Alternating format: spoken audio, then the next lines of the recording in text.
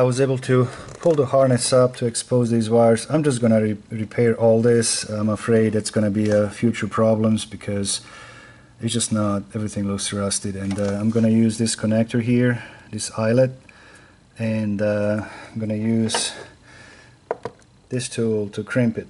So let's see if it's gonna work or not. I'm not gonna be able to put everything in one eyelet because these wires are a little shorter now. I have to trim all of these because I can see that some of these are black. The corrosion got a little bit deeper in it, and so I'm gonna trim them until I get to the good wires. I might even, you know, find a completely new ground point, and that's not a big a deal. But it's not an easy thing to do. But at least I was able to bring all this a little closer so I can work on it. I'm not really crazy the way this looks. I mean, I trimmed this harness as far as I could. I mean, there are a couple more wires. They're still a little black. They're kind of stiffened, but I just can't trim it anymore because, you know, I'm going to ask for trouble. Now, I'm going to get this one on, and then I got 4 more wires, and they're now short that I cannot put them in the same bundle. And so we'll see how it goes, but I'm afraid at some point this car might need a whole harness, but for now I think it will work.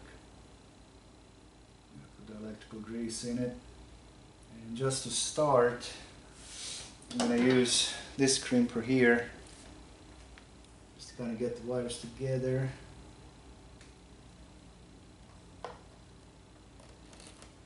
Okay, be nice to have a smaller one. I done it, so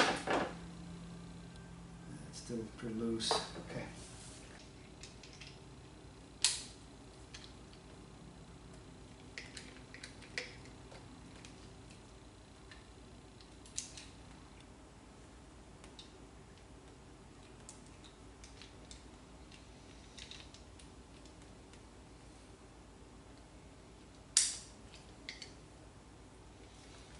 At least I was able to bring it up so I can easily get to it now.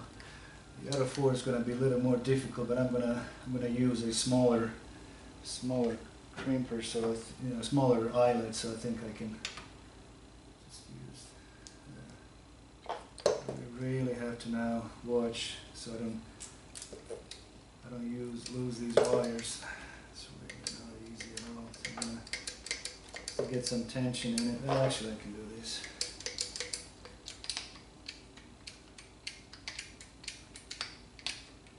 I'm using 16 dies. We'll see if that works or not. I think it should. If not, I can go smaller.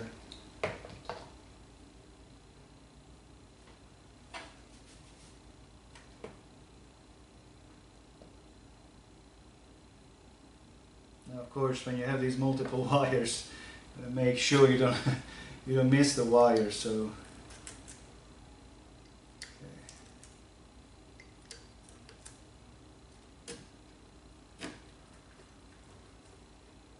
Be nice to have extra hand.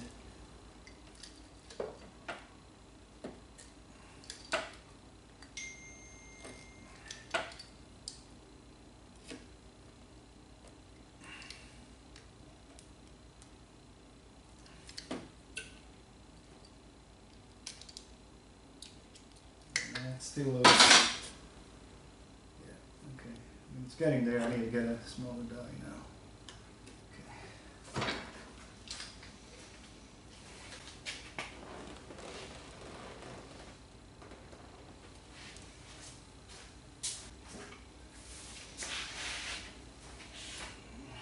Have to use 10. It would be nice to have 12, but I just got this text message from the lady asking me that I figure out the problem with the windshield wiper. She was really concerned, of course. Now it's just started to rain like crazy nowadays, and the good thing, we'll fix it.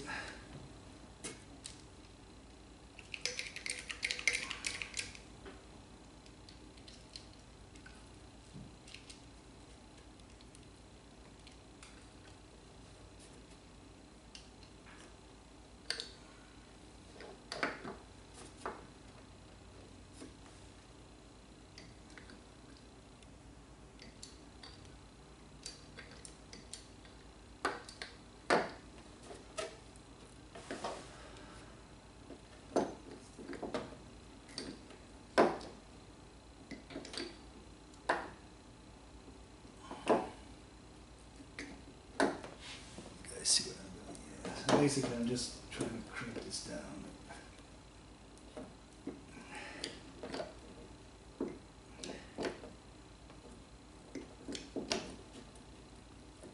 I hope this is gonna work.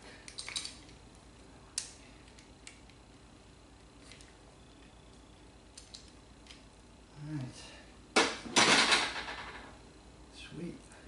Nice.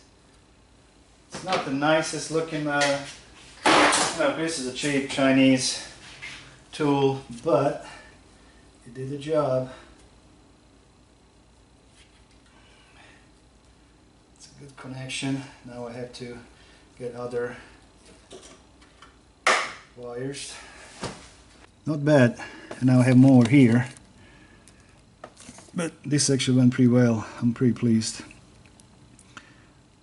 And see how much I had to trim. I just kept shortening up the harness to get to the better wire. But now I'm just gonna take the shrink tube.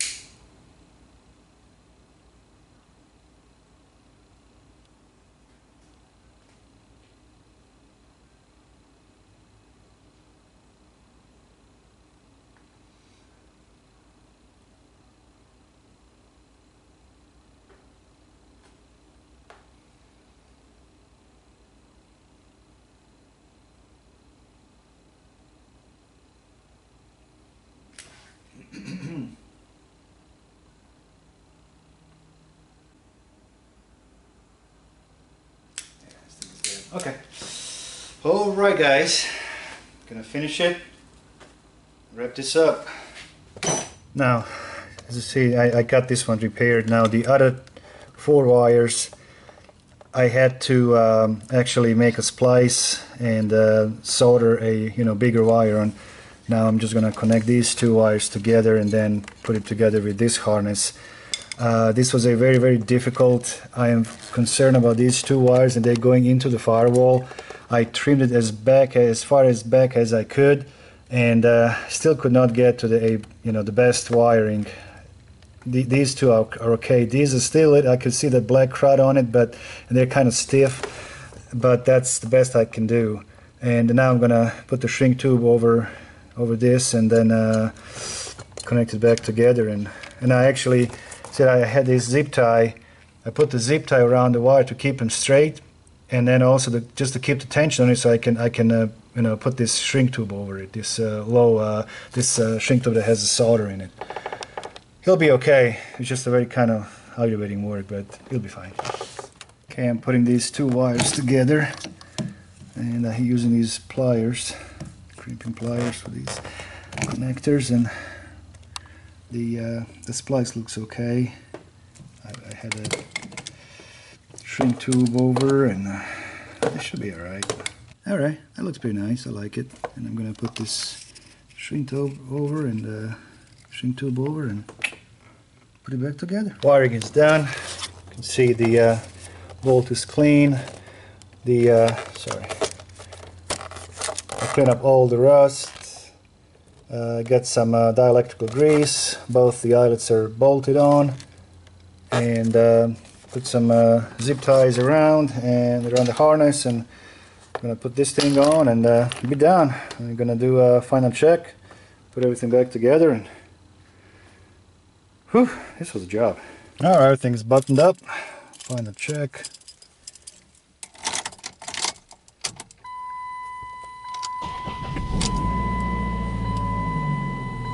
Alright, this is first speed, second, third, fourth, fifth, and then now we go to that kind of low speed, constant low speed, and then a high speed. Alright, everything's working. Well, I hope that was not confusing. I try to explain the best I can.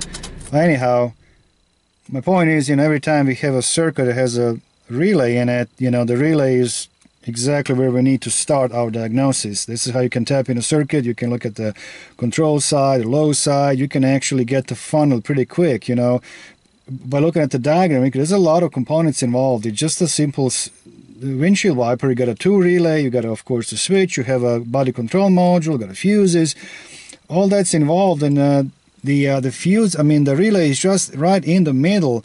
That's going to give you the answer, you know, what part of system is malfunctioning. Is it a switch? Is it a body control module? You know, who is not doing what's supposed to be doing? If is it the relay that's bad? Is it the motor? Of course, now this time was the ground. But you have to cut the circuit in half to find, you know, easiest path to the problem. And this was a little difficult to repair the harness, unfortunately. I mean, everything is working fine. I'm happy the way that went, but I'm just not very. That 2 wires, those 2 black wires, I think it's black and brown. The 2 of them are going into the firewall. They are not. I mean, I cut it as far as back as I can to be able to safely repair the harness. I mean, they were just not the best. It's still kind of stiff and a little black, but other than that, everything else went well. So this will be okay, much better than replacing the whole freaking harness in this car, which that would not be the case for sure. And you know, that's, you know, having a crimper, that was a, you know, that was really blessing in this case to get that many wires together. And you know, you just have to take the stuff off, out, whatever it takes to bring that harness back or up or down, whichever way is easier to, you know, to get to it, because you got to get some tools into that. You know, it's easy to see the harness, but once you start putting the tools in and trying to do your repair, it may not be as easy as you think it's going to be. And but you know, you just have to have a lot of patience to do it. So, okay, guys. Well, thank you so much, and I'll see you next time. Thank you. Bye-bye.